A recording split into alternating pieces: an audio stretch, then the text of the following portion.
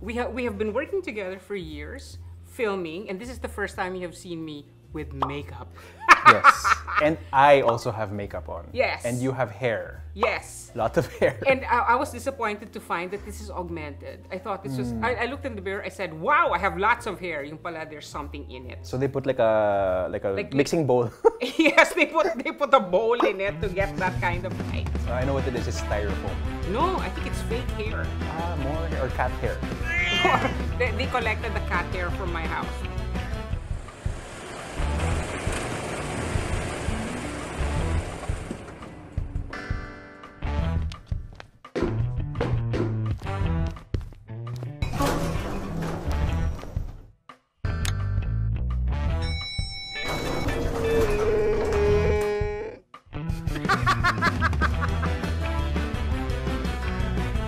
The world has gone bonkers. We now live in George Orwell's 1984. War is peace, ignorance is strength, and crazy is normal. How do you stay sane? Pepe Diokno is a filmmaker who recently spent 3 days naked in a Japanese town.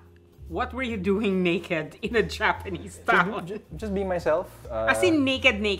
No naman, not necessarily naked. Sorry. Just destroyed the image that you set up for people. Yeah. No, it's okay because when people are watching this, they will just imagine you naked. So. Ew. Yeah.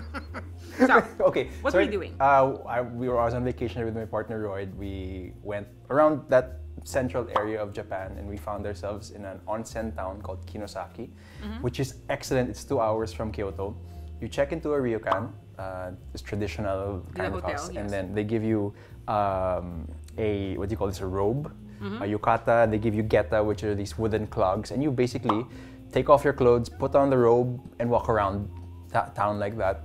And then you get a pass, so you can hop from one... Basically from one hot bath to the next. To the next, yes, basically. And are these, as in, anyone can use them, or are they segregated? Men, women, children? What? What are you trying to say? No, as in, are there like... Men, women... Children. No, basically, Cats. yeah. No, men and women. Although we're not gonna get into that discussion because that's the big issue. Yes. But yeah, men and women. So as in they were for general use. Yeah, for general. The hot baths? It's nothing. I mean, a public bath is to them just so normal. It's like eating a meal with your family. Like you're there. Like you would see Wait, generations. do they actually eat meals while in the bath? No. Okay. But you can buy outside an egg that was cooked inside the onsen. With people in it. With the sweat. The ball sweat. Okay. No, but yeah, it's normal to see like generations of Japanese men there. Like see the grandfather, the father. So basically you saw a lot of naked people in your 3 days in that town. Saw a lot of penises, yes. So now you've seen the entire range. And so, do you notice a correlation between physical appearance and how it looks? No correlation between physical appearance and looks. Okay. But the thing is, I think as a Filipino coming into an onsen, you have to be really just present of the fact that you should keep your eyes up there. It's like being on the New York subway na no eye contact. Yeah, yeah. But no, I think it's really good. It's like a social glue, I think, to them. In one setting, they are all on equal footing. They're all just human beings, which is nice, beautiful. Okay, and can we offer you a drink? Is alcohol okay? Yes, we've got whiskey, we've got vodka, we've got... I love whiskey. Okay, is whiskey keto? Yes, because I'm on keto, so whiskey, rum. I did not know there was keto liquor. Yeah. I just thought liquor was verboten on all diets. No, which is why I've been able to stick on keto, because there is keto. Ah, okay. Gamba, please. And this is our whiskey bringer gamba. I feel like I'm in an onsen again. Yes. So no eye contact. Thank you. Okay, no, yeah. Thank you, gamba. Thanks. Chin chin. You were recently adopted by a cat. Yes. Yes, which I consider my influence. As in, I sent out these vibes na cats. Yeah. Go near Pepe. As in, where did it happen? Bonnie MRT station, like walking up the Bonnie MRT steps. And I saw this small, like really, really small kitten, like like this small, hiding underneath the banister of the MRT station. Oh, yeah. And she was shaking. And then when we bent down to look at her, she came closer. She walked. So we took her in. And then when we crossed the station to the other side of EDSA, we put her down because she was getting a little bit antsy. But we put her down, and then she went back closer to us again. She like slinked beneath our legs. She's like, I have found suffers. Yeah. These guys are going to bring me home. Yes. Yeah, they're gonna bring me home. They're gonna feed me. They're gonna give me things. And it came true. And it did come true. No, but see, Royd pala saw her, this same kitten, that same morning, and she was really like looking around for a home. Her name is Petals. Yeah, around June, she started to be in heat. Yeah, I remember you sent me a video on what is wrong with this cat because the cat was yowling. Yeah. And then when you touch the butt of the cat, like she'd offer her yeah, butt to you. it's something like dogs hump people, but the cats will offer you their back view. So cats are bottoms, basically. I guess. And then? So yeah, so she was in heat for the very first time after 6 months. And then she ran away. She was away for 1 week. We live on like the 42nd floor of a building. Okay. After a week, because we posted on the Facebook groups of our building, and then somebody had posted to say that it's just your cat, with a picture of this like dirty cat wandering the lobby, and it was her. Oh. So Royd found her, picked her up, brought her back. And a month later, we found out she's pregnant. So she left home for a bit to attend orgies and things. She left home for dick. Yes, okay, which we can all relate to in some way. And so she leaves home for dick, she comes home, and then a month later, poof, you now have kittens. Are you going to keep them all? I think Royd wants to keep them all. Great, so from 0 cats, you're going to have 5 cats. 5, but that's going to be a problem. I almost killed a kitten last night. What happened? Because they're now walking all around the house. So I was going inside the bathroom, and then I closed the door behind me. And when I closed the door, I heard a meow. Kawawa. Kawawa naman. But no, you just learn to, shuffle. Yeah, I know. I have to or drag my feet. you attach bells to them, so. Actually, that's what it's for. It's just that you will hear a constant ringing, but then at least you'll know when they're around. I have done my bit for the cat world. Anyway, so if you hadn't become a filmmaker, what do you think you'd be doing now? Because you're from a well-known political family. People would think now, he would go into politics. I don't know. I started making films very early, first year high school, and from first year high school, I already said that this is what I wanted to do. Okay. I really don't know. Because I remember the first time I heard your name, you were writing for a newspaper. Yes, but also at the same time wanting to be a filmmaker because I was writing about films. There was some kind of, and this was early social media, there was some kind of flap over something you'd written. Really? That people reacted to in their usual hysterical way, which is how you know you've arrived. Yes, yes. But I wrote a lot of stupid things before. Well, now we're no longer in newspapers. Do Yeah, you miss newspapers? Yeah, what are newspapers? They're like artifacts. Yeah. They belong in museum. No, just kidding. Do you miss newspapers? Well, even if I did, there would be no point because they're dying and I miss the feeling of being in an office surrounded by people who are like-minded and everybody coming together to close an issue. That was nice and magical. I'm happy that I caught that. Although that's also quite stressful. It's very intense as deadline approaches. Everyone is tense, and somehow the paper has to be put to bed. Yeah, and we actually our team got kicked out of a newspaper because we would finish so late. Okay, but then Again, and that's why that newspapers cannot compete with online, because online, as in I can post it now and have it up in a minute, and with newspapers everything has to go through a process. Yeah, they have to cook it. Yeah, they have to cook it, and that's the reason why they should stay alive. Pero they shouldn't be selling a physical paper. I think that's not what they're selling. They're selling information, verified. Yeah, because what the social media lacks is the editor, the fact checker, the people who will make sure that everything that goes out is is authentic. It's also the curation. Yeah, what's important? Yeah, what's important or what's nice that you should discover. On social media, we tend to get fed things that we already like and Yes. know of. Our Right. world doesn't become bigger, it becomes smaller. Yeah. And so it becomes important now to have a source of information that curates things that made Yes, out of your and worldview. also shows you the different perspectives. Yeah. Because well, social media is an echo chamber, so you'll only hear things that you agree with. And also, you need to support the real news organizations that bother to assign experts and cover everything. Although the thing about curation, I think we definitely should go back to that, because even now Netflix is going to launch, I think, a feature where you get curated movies. So it's not just about the algorithm of what you like. These are like, you know, actual human beings putting together a list of recommendations. We have to go back to that, I think. I remember you're mentioning that you got interested in filmmaking because you saw the behind the scenes of The Lord of the Rings. Yes. Yes, you watched the special features. When you saw all that difficulty, you said, yeah, that's what I want to do with my life. Yeah, exactly. and then, because we had to do projects for Filipino class, mga Ibong Adarna the movie, Yes. Florante at Laura the movie, and then I loved every single part of it, even the difficult stuff. From writing the script to directing my classmates to like spending hours and hours in UP film, because at the time we had to like capture our mini DV tapes. Yes. And then you know, and then transfer it to the drive and stuff. I would be the one to close the UP Film Center at like 12 midnight, 1 a.m.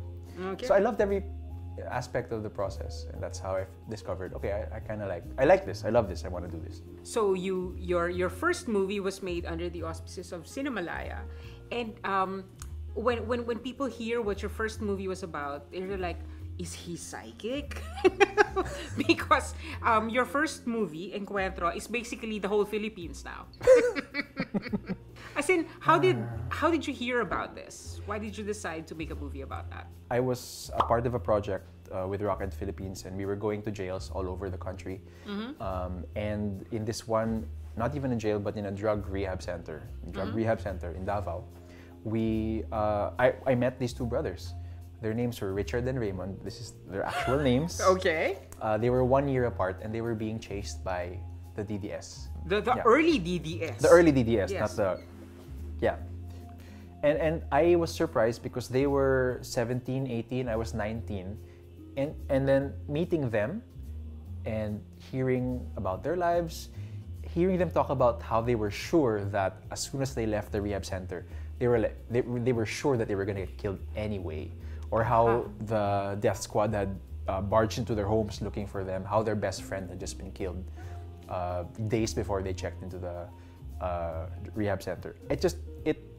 It knocked me out of my shell, Yes. my bubble, and I wanted to find out more about it. And it must be very disorienting a few years later so now the whole country is... Yeah, but not really, because when we were taking the film around, can't forget one screening that we had, I think in CDO, where it was in this huge mall cinema. And after the film played, a high school student raised his hand and said, parang I don't see what all the fuss is about, those guys deserve to die. Okay, so you knew that it was... It did strike the discussion, so I am really not surprised. Shocked. Yeah. Yeah. So, Encuentro, if I recall right, didn't really make waves at Cinemalaya, right? Oh, people hated it. Yeah, as in, I didn't hear a lot of buzz about it, and you know, it was not one of the talking points of Cinemalaya that year. But then you went to the Venice Film Festival, and then you won. Yeah. And a lot of people cannot survive early success, as in their life is downhill all the way, and you seem to be doing okay. No, I think my life has been downhill. Downhill Yeah. all the way from there? No, seriously, how do you survive early success? It was hard, and I'm still trying to weather it. I don't think I've survived, actually.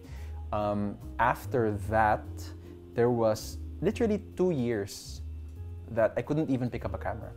Couldn't write, couldn't do anything. I spent my days at home gained a ton of weight, didn't care about myself. It's the classic sophomore slump. Yeah, also a lot of fear. Of course. Of expectations. Pressure. Yeah. Pressure, but a lot of it is pressure that you place upon yourself. Of course. Literally. And could actually have been a bout of depression too, but it's so weird to say that you suffer depression after winning a prize. No, but it makes sense because you're coming off a high, and then your life will not always be that high. I wish honestly that didn't happen to me, because it is one of the best things, probably one of career-wise the best thing to happen to me. Yeah, because you're going to have it on your resume forever. Forever. I always get to be called award-winning filmmaker. Whenever anybody introduces me. Yes. Somebody Although has to say that. I must say, I hate that adjective multi-awarded. Whenever I see something begin with multi-awarded, multivitamins, doesn't it? Yes. Anyway. But anyway, it was also the worst thing. I think at the end of the day, I didn't even know who I was as a person, as a filmmaker. You were too young. I was too young, 21. Wasn't even sure of the path. I wasn't even a person when I was 21. No, exactly. And I think it takes years to really get to know who you are or what your voice is as an artist. Imagine writing... also it's like saying that, oh, this is what he's going to do, and you cannot change anymore. Yeah, exactly. It's like your tombstone has already been written. Yes. I didn't know myself, and I think the last few years for me have been like a struggle to really find out who I am as a person, as a filmmaker, what kind of stories I want to tell. Is the kind of story or the kind of film that I made in my first film the kind of films I want to be making really? Is that really me?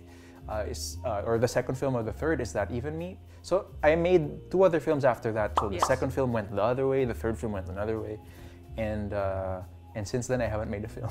Yeah. And the problem is, what you have become known for, you're not allowed to branch out, as in basically that's what people expect of you. So yeah, there is a tendency, I think, among creative circles to put people in a box, which I understand, which is great. As a filmmaker, if you found a box that you totally, completely love, and that box speaks to who you are, then by all means you should, stay in that box and try to expand it, but still, wear that box like a badge. For example, like I really look up to filmmakers like Lav Diaz as a creative, because Lav has already figured out what kind of box he wants to be in, and he's happy to be in that box. Yes, and it's the box that if you leave and go out and have a coffee and take a walk, and when you come back, it's the same box. Yes.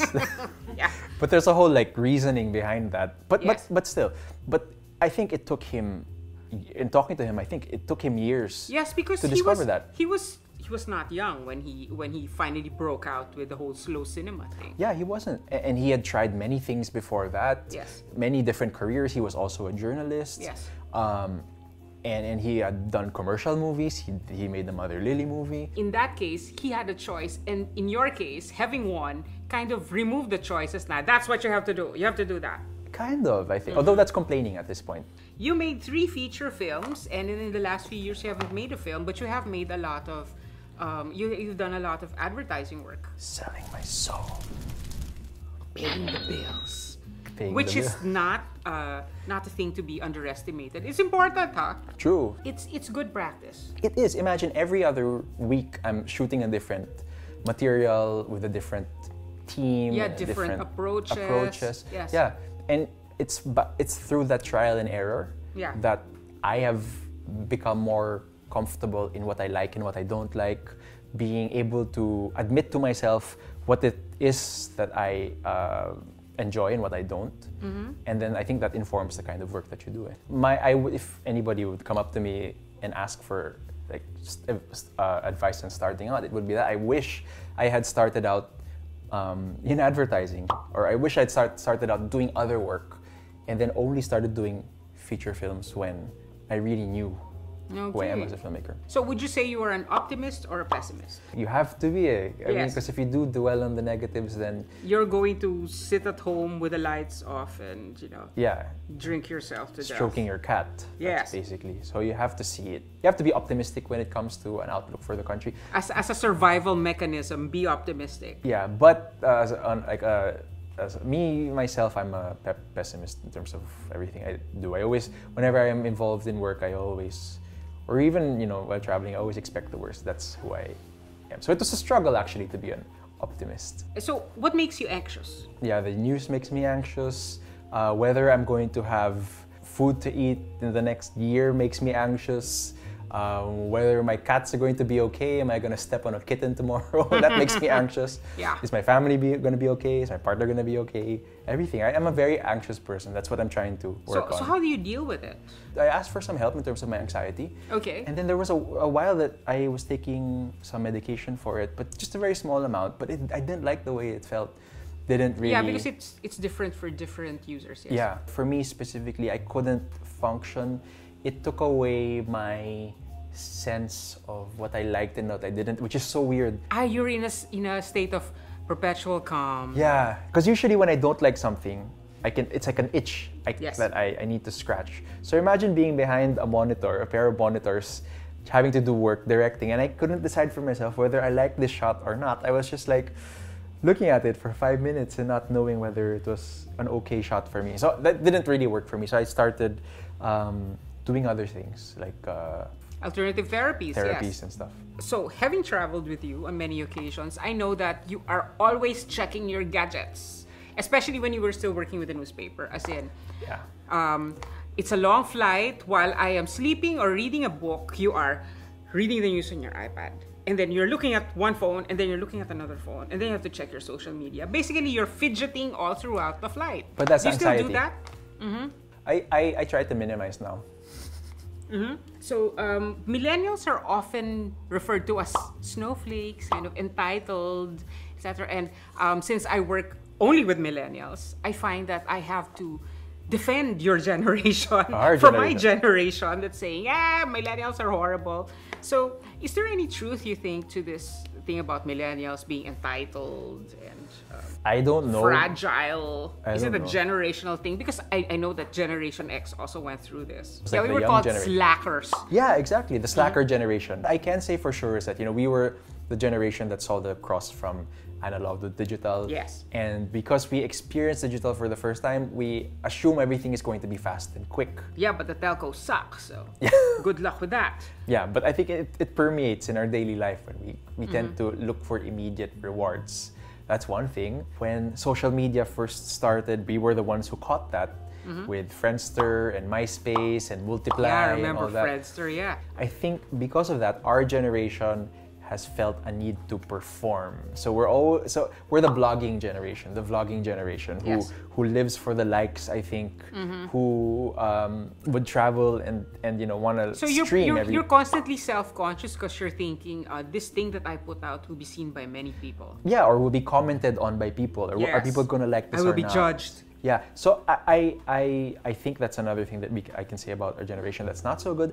My brothers who are younger, they're in high school. I don't think they have that because they don't have blogs. They have Instagram, but they don't really use it. They are more into messaging, like direct messaging. So it's becoming less about performing and blogging and more about messaging directly to one another. Yes. Yeah. But I will say your generation is a generation that elected Trump and Duterte. So, touche. Yeah, we have a lot to answer for. Yeah, so I used to go to the movies 3 times a week. And now I find that I only go to the cinema infrequently, as in mostly when there's a Marvel movie opening. So what, is the cinema dying? Or has Hollywood just given up on original projects and said, you know, if you have an original idea, go to a streaming service? Yeah, I think it's a lot of factors. Ticket prices are just so high. It costs, 300, 400 pesos to watch a movie now. Plus, you have to factor in the traffic, the transportation, your food. And of course, traffic eats everything. Because if you decide to watch a movie, that's the only thing you can do that day. So if you do the math, parang you're spending 1,000 pesos if you're 2. So I guess as a consumer, like if you're spending 1,000 pesos, you want like the whole shebang.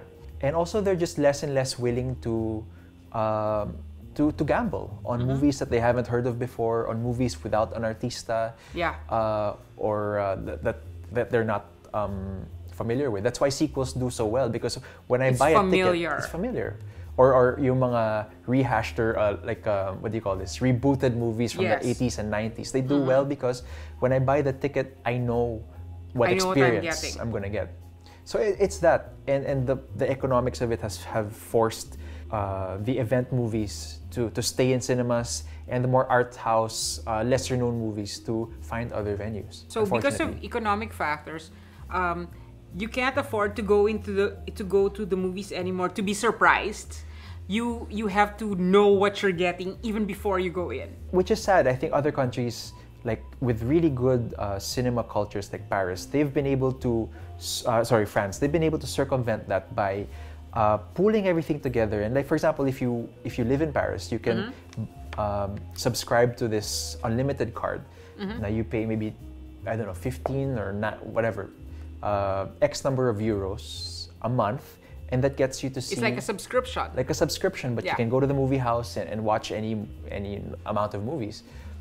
From art house to the more commercial fare. Yeah. And it's good because it takes into consideration the fact that, people these days don't have all that money to spend on watching movies. And so do you think that the streaming services have taken over what used to be the movie's turf?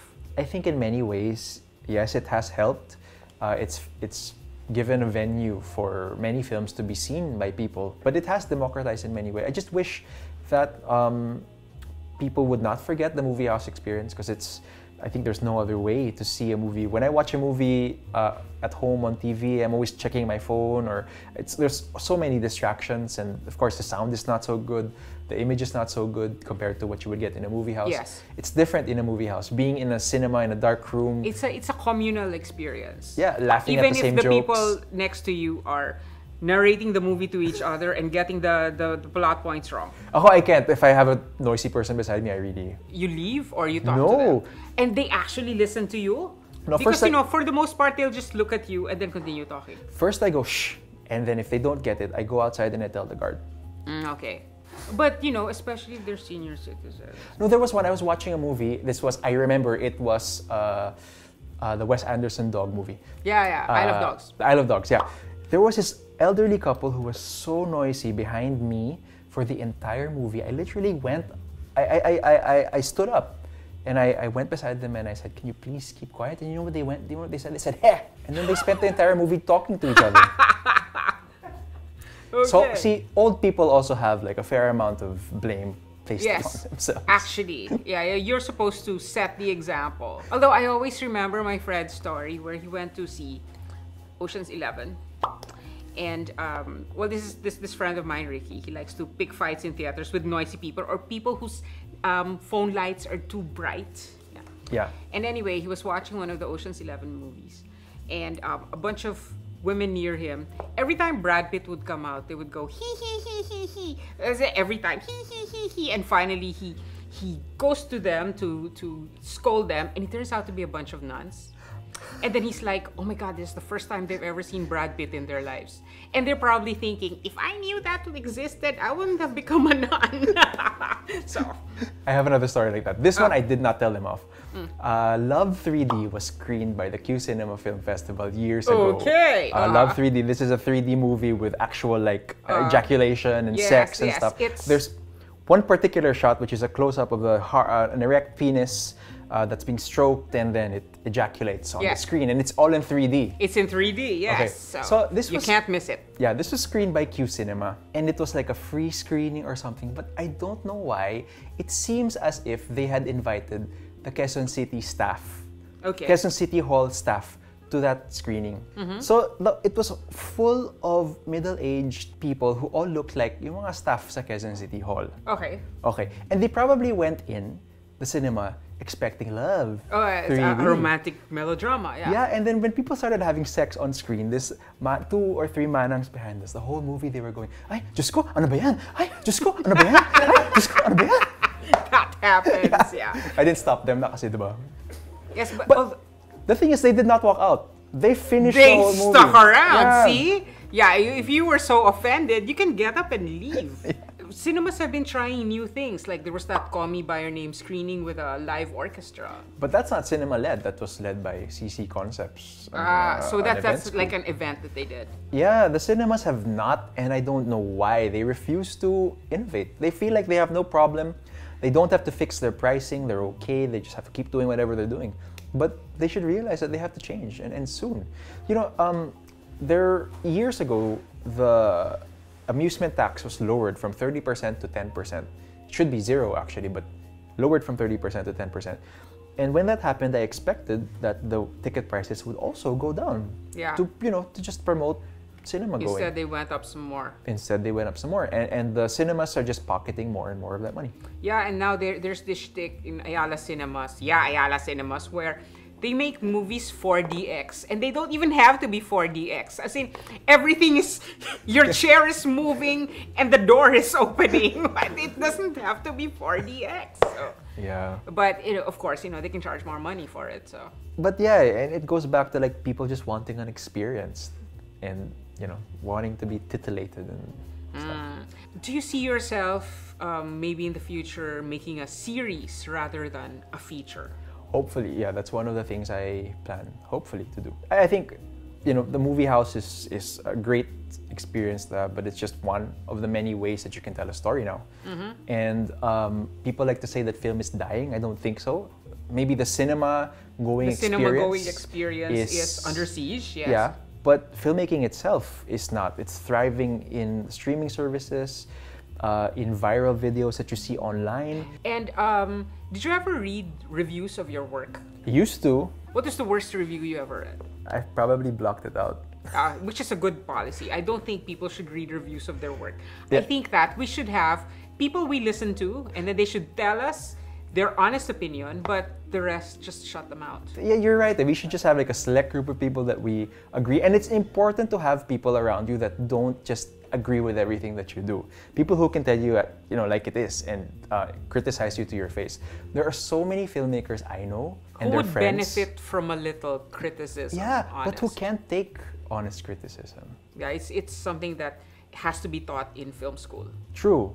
And but you know what? It's I think prevalent and present in other creative industries in our country. Yeah. Even in literature, you have to agree. Of course. Oh, and in art criticism, what is even art criticism in the Philippines? When we talk about art, it's all about how much money was paid at auction rather than the art itself. And a lot, I think, of our art needs to be dissected and read. Yeah. And judged, even judged on the basis of craftsmanship. That's my TED Talk. Exactly. Yeah, so how, because I am required to ask people how they stay sane in these bonkers times, how do you stay sane? So one of the alternative therapies that I see, because they read you, and I've seen two who are not connected at all, and they both sort of came out in my reading. You need to do something with your hands. Oh, it didn't sound right. But you need to find the hobby. Knitting. Knitting, no, exactly, yeah. Knitting.